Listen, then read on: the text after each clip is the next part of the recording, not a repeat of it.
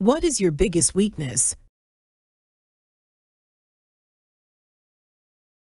When it comes to discussing my biggest weakness, I must say that I have a tendency to set high expectations for myself. While this can be a good thing in terms of pushing myself to achieve more, it can also create undue stress and pressure. I am aware that perfection isn't attainable, yet I often find myself striving for it. This has taught me the importance of setting realistic goals and being kind to myself if I don't always meet them. Additionally, I have learned that seeking feedback and support from others can help me gain perspective and avoid being too hard on myself. Overall, acknowledging my tendency to set high expectations has helped me grow both personally and professionally.